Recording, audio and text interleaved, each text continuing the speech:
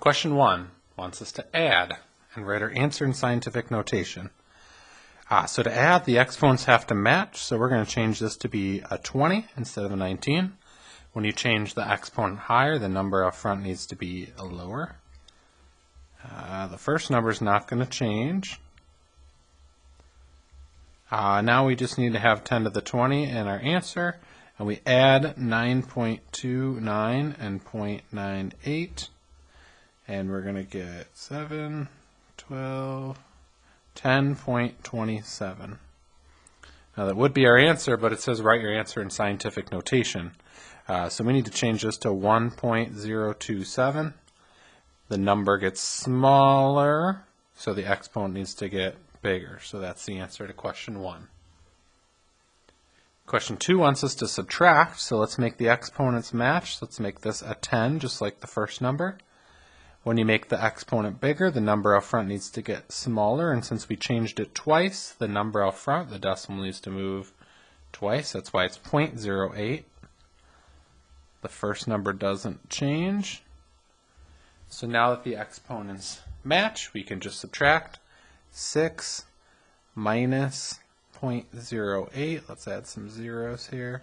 6 minus 0.08 is going to be 5.92 times 10 to the 10th. Question 3 wants us to subtract as well. Let's make sure the exponents match, so let's make that a 15. The exponent got bigger, the number up front is going to get smaller. The decimal moved twice because our exponent moved twice. And our first number is not changing. Now that our exponents match, let's subtract 2 minus 0.083. Gonna need to do some borrowing here. 10 minus 3 is 7, 9 minus 8 is 1, 9 minus 0 is 9, 1.917 times 10 to the 15. Question 4 wants us to add. Let's make this a 17.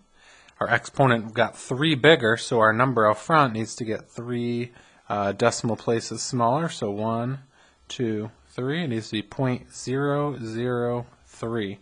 1, 2, 3. Yes, it moved 3 times. The first number is not changing. So when we add 2.05 and 0.003, we get 2.053.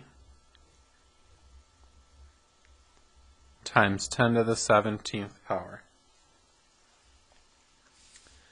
Question 5 wants us to add. So let's make the exponents match. This got bigger, so this is going to get smaller.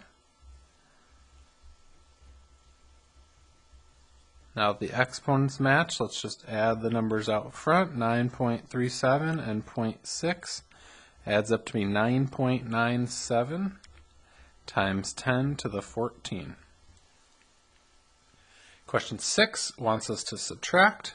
Let's change this to a 12, which changes this to a 0.7.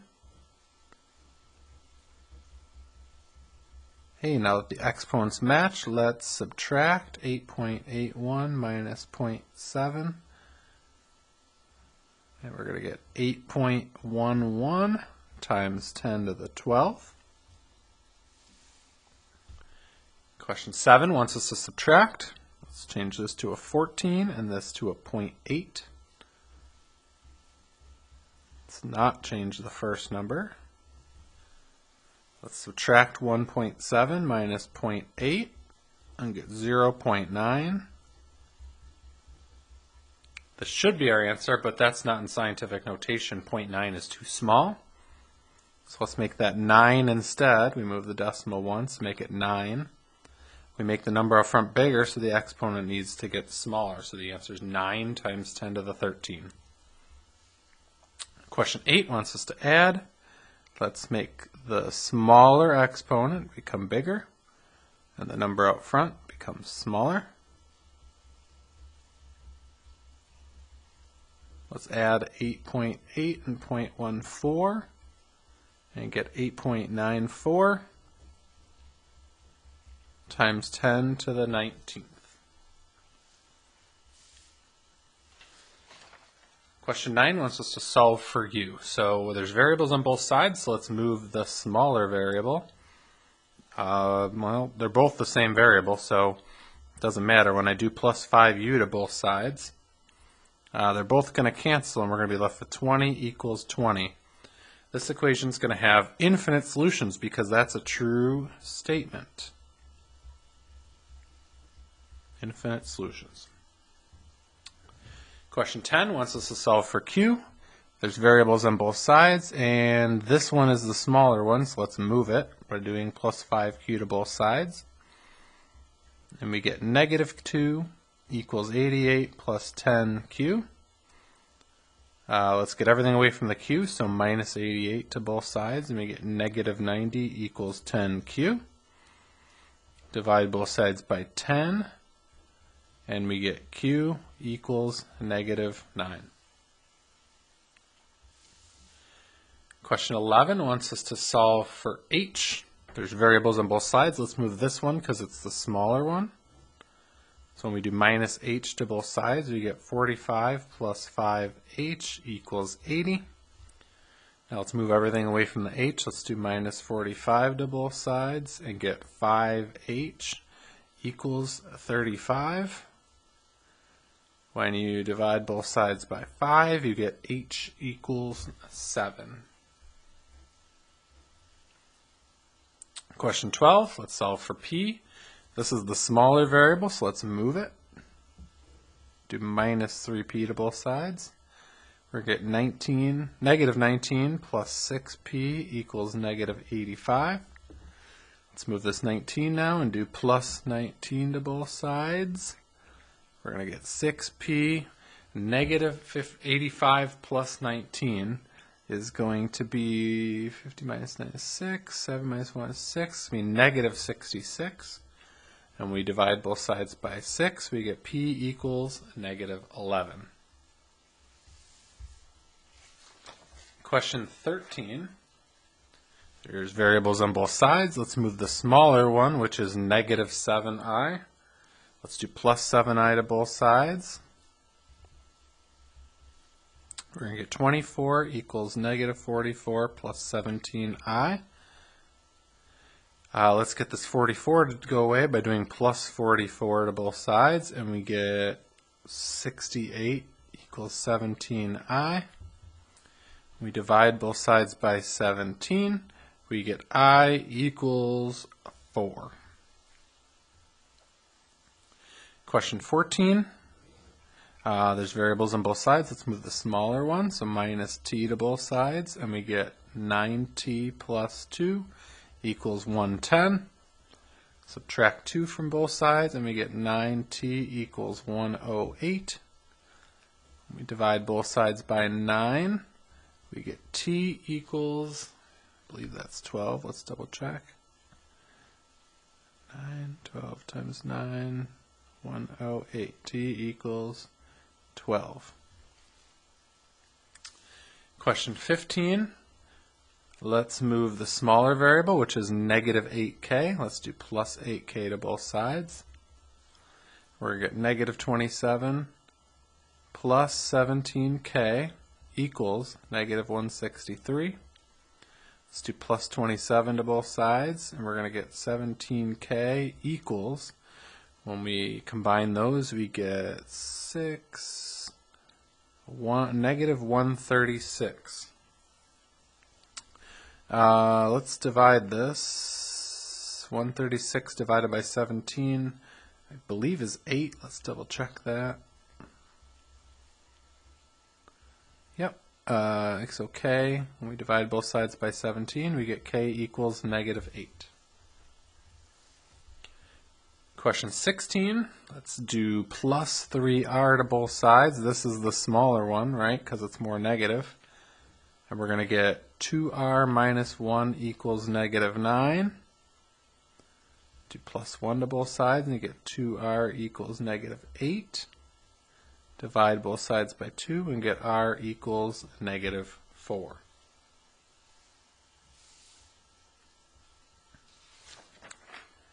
Question 17 wants us to reflect across the x-axis. This is the x-axis. So our shape is below it. It's going to be reflected across from it, above it. So D and E are both 1 point below the line I just drew. So they're both going to end up 1 point above the line I just drew. F is 1, 2, 3 below. So it's going to be 1, 2, 3 above, F prime. C is 4 below, 1, 2, 3, 4. So it needs to be 1, 2, 3, 4 above. That's C prime. Let's connect these with a ruler. There we go. Question 18 wants us to reflect across the line x equals 1. So we need to draw a line that hits the x-axis at 1. This is the x-axis. This is 1. Our line needs to go right here because it needs to hit the x-axis. If our line wasn't up and down, it would never hit the x-axis. It would never hit that number 1 that we needed it to hit. So since our mirror is up and down, our shape's going to move left and right. T is 1, 2, 3 to the left, so it needs to be 1, 2, 3 to the right. W is 1, 2, 3, 4, 5, 6 to the left, so it needs to be 6 to the right. 1, 2, 3, 4, 5, 6. W. U is 1, 2, 3, 4. 1, 2, 3, 4. V, 1, 2, 3, 4, 5. 1, 2, 3, 4, 5. V prime goes right there. Let's connect these with a ruler. There we go. Question 18 is done. Question 19, let's reflect across the line y equals negative 2. Y equals negative 2 means go to the y-axis and go to negative 2 and draw a line that hits that number. If we drew a line up and down, it would never hit the y-axis. So the line we're drawing needs to go across, left to right, horizontal. That means our mirror is going to take the shape and move it down, flip it down, I should say. L doesn't move because it's on the mirror. M is 1, 2, 3, 4 above. It needs to be 1, 2, 3, 4 below. M prime. N is 1, 2, 3, 4 above. 1, 2, 3, 4 below. K is 2 above, so it needs to be 2 below. Let's connect them in the right order. N, M, L, K. N, M, L, K. They're connected in the right order. Question 20 wants us to reflect across the line x equals negative 2. The x-axis is right here. Negative 2 is right here. For us to hit that negative 2, our line needs to go up and down. So our mirror is up and down. Our shape's going to move left and right. Q is 2 on this side, so it needs to be 2 on this side. M is 1, 2, 3, 4 away. 1, 2, 3, 4 away on this side. N is 1, 2, 3, 4, 5. 1, 2, 3, 4, 5 away on this side. P is 1, 2, 3, 4. 1, 2, 3, 4. Let's make sure we're connecting them in the right order. P, N, M, Q. P, N, M, Q. There we go. That's question 20. Question 21 wants us to reflect across the y-axis. This is the y-axis. So we need to reflect this way. Since S is 1 to the left, it needs to be 1 to the right. T is 1, 2, 3 away. 1, 2, 3 away. T prime. R is 1, 2, 3 away. 1, 2, 3 away. And U is 1, 2, 3, 4, 5. 1, 2, 3, 4, 5. U prime. Let's connect them with a ruler. And we have our reflection. Question 22 wants us to reflect across the line x equals negative 1. So our line needs to hit this point, negative 1.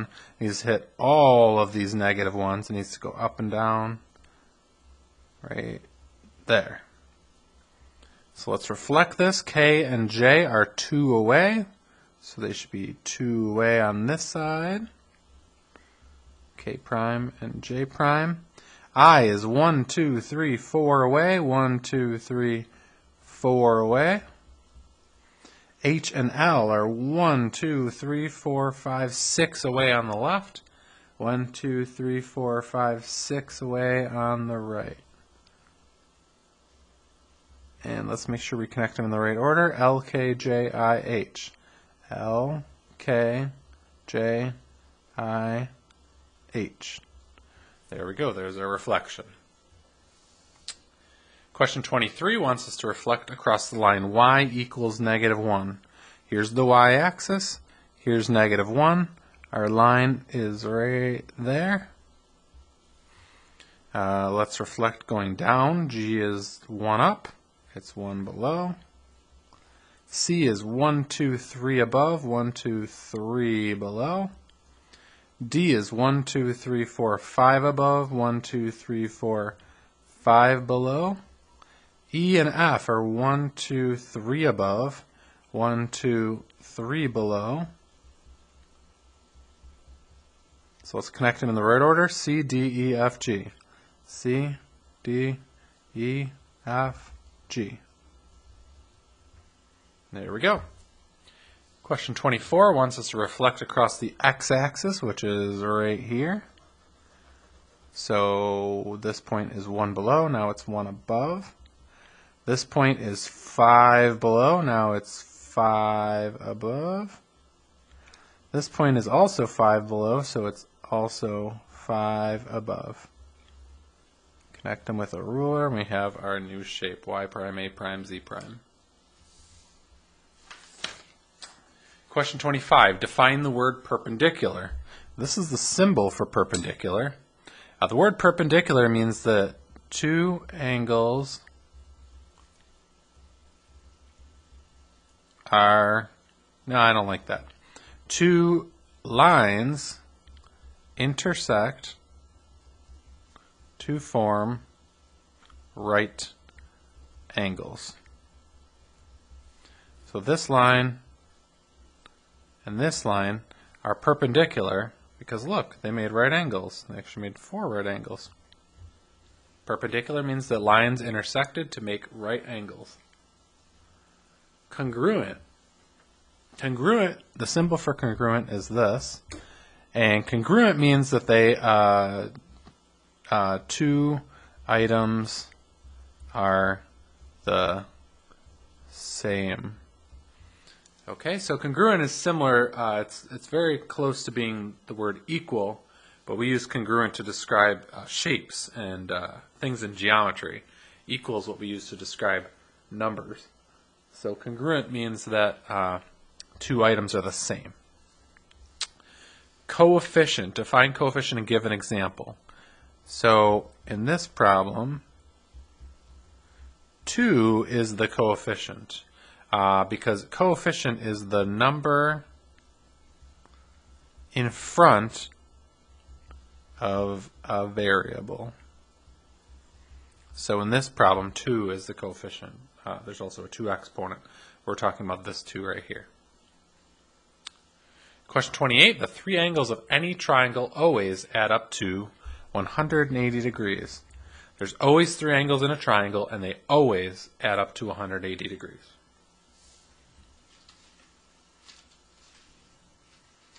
Question 29. Which choice shows the reciprocal of 4? Reciprocal means we're going to take this 4, which is secretly 4 over 1, and we're going to flip it upside down. Reciprocal means you switch the numerator and the denominator.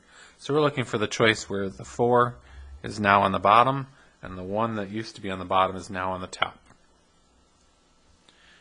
Horizontal is a line that goes left to right.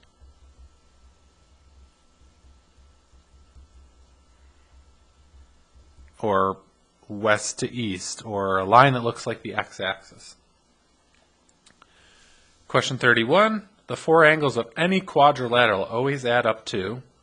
A quadrilateral has 4 sides, always. So a square, a rectangle, a rhombus, a trapezoid. These are all quadrilaterals.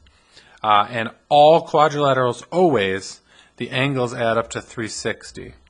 And if you don't believe me, 4 angles of a square are all 90, and they would all be 4 times 90, they all add up to 360. That works for all of these shapes. Any quadrilaterals angles add up to 360. Question 32, define median. Median is the middle number in a list of numbers when they are in order from least to greatest. So the median is the middle number, but you can only say that when the numbers are ordered from smallest to largest, from least to greatest.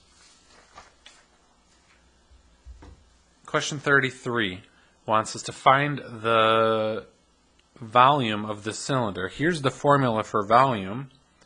The formula for volume is pi times r squared times h. So all we need to do is plug in the r and the h.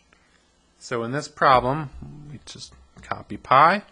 The radius is 4, so 4 squared. And the height is 6.5. So all we do is on our calculator just type that. So we do pi times r squared times h. And we get 326.7, rounded to the nearest tenth is 0.7. And it was measured in inches, so our units would be inches to the third power, cubic inches. Question 34 shows us a marble. We just use this formula, and all this formula has is the radius.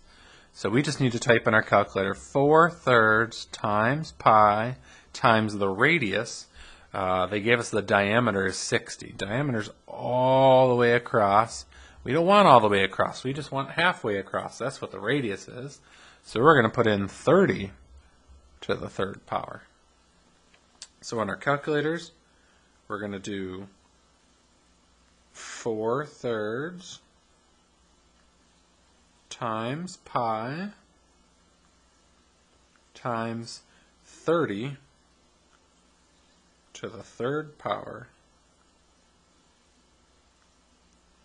And it says our answer should be rounded to the nearest tenth. So our answer is going to be 113,097. Whoops, 097.3. I'm going to write that again. 113,097.3. And these were measured in millimeters, so it's going to be cubic millimeters. So 113,097 and 3/10 cubic millimeters. Question 35 wants us to find the volume of the cylinder. So all we have to do is type in our calculator pi times the radius, which is 5 squared, times the height, which is 4.5. So on our calculator, we're going to type pi times 5 squared times 4.5, and we're going to get to the nearest tenth, 353.4, measured in inches, so cubic inches. Question 36. If a cylinder has a volume of 2,814.9 square inches and a radius of 8 inches, find the height of the cylinder. So now they want us to find h in this problem. So we're going to take this formula, v equals pi r squared h. There's 3 letters here. We're going to change all the letters that we know into the numbers that we know. So we're going to take this 2814.9. We're going to put it in for v. We're going to take the r is 8 and put it in for r. We don't know the height, so we're just going to leave it as the height. If we want to know the height, we have to get rid of this times pi and this times 8 squared. So if we divide by pi, then it will go away. And then if we also divide by 8 squared, that will go away, and we'll be left with just h. So we need to put the 8 squared down here as well. So the height is this whole problem on our calculator, 2814.9 divided by, I want to put this in parentheses because I want to make sure on our calculator that we multiply all of that before we divide. This whole denominator needs to divide into the whole numerator. So when I type this on my calculator, I'm going to put parentheses around that. So our height, and it says rounded to the nearest tenth of an inch, is going to be 2814.9, close parentheses, divided by, open parentheses, pi times 8 squared. We're going to get 14.000, so we're nearest tenth to be 14 inches.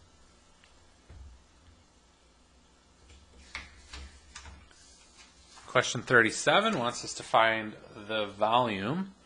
So we just need to type in our calculator pi times the radius, which is 0.15 squared, times the height. Now I know the cylinder's on its side, but the height is the length. So it's 15. So we just have to type that on our calculator, and we're going to get pi times 0.15 squared times the height, and we get nearest hundredth, 1.06 cubic inches. Question 38 wants us to find the volume, so we're just going to type 4/3 times pi times the radius, which is 32 to the third. When we type this on our calculator, we do 4/3 times pi times 32 to the third power. Our answer, rounded to the nearest hundredth, is 137,258.28. 137,258.28 cubic centimeters. Like that. Question 39 wants us to find the volume of this cone. So the formula is 1/3 times pi times the radius, which is 1/4. So I'm going to put 0.25 times the height, which is 3. So we just have to type that on our calculator. 1/3 times pi times 0.25 times 3. Rounded to the nearest hundredth would be 0.79 cubic feet. Question 40 wants us to find the volume of this sphere. So on our calculator, we're going to type 4/3 times pi times the radius to the third power. So if we type 4/3 times pi times 5.5 to the third power, our answer, rounded to the nearest hundredth, is 696.91 cubic centimeters.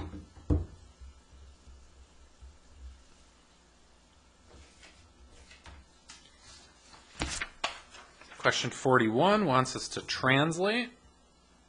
So we just have to follow the directions. This says right 5 and up 2. That means we need to move this to the right 5 and up 2. So each point needs to go 1, 2, 3, 4, 5 right, 1, 2. T prime is right there. 1, 2, 3, 4, 5, 1, 2. S prime goes right there. 1, 2, 3, 4, 5, 1, 2. R prime goes right there. 1, 2, 3, 4, 5, 1, 2. U prime goes right there. Connect the dots with a ruler, and we have our new shape. Question 42 wants us to translate down 6 units. 1, 2, 3, 4, 5, 6. G prime is right there.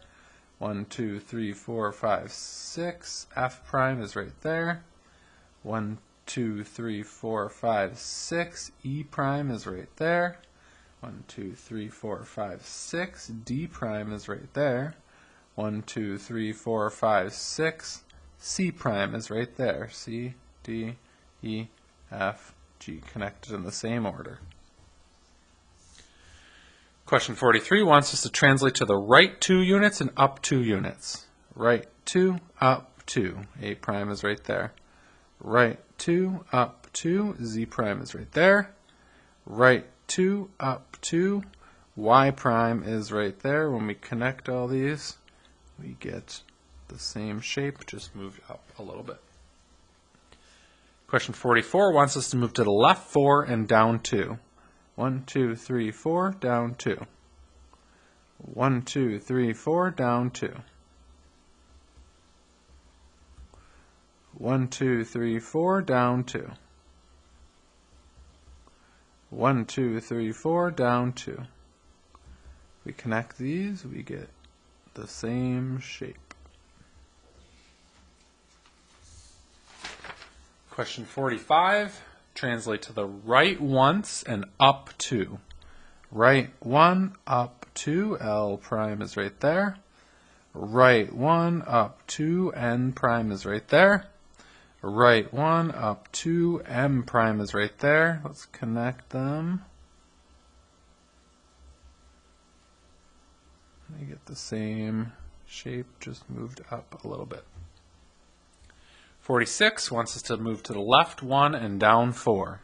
Left 1, down 4. Left 1, down 4. Left 1, down 4. Left 1, down 4. Connect them. There we go. 47 wants us to move to the right 6 and down 1. Right 6, down 1. Right 6, down 1. Right 6, down 1. Right 6, down 1. Connect. We have our answer. And 48 wants us to move to the right 5 and down 4. 1, 2, 3, 4, 5. 1, 2, 3, 4. That's K prime. 1, 2, 3, 4, 5. 1, 2, 3, 4. That's L prime. 1, 2, 3, 4, 5. 1, 2, 3, 4. H prime. 1, 2, 3, 4, 5. 1, 2, 3, 4. J prime. 1, 2, 3, 4, 5. 1, 2, 3, 4. I prime. Let's connect all these. And we have our new shape.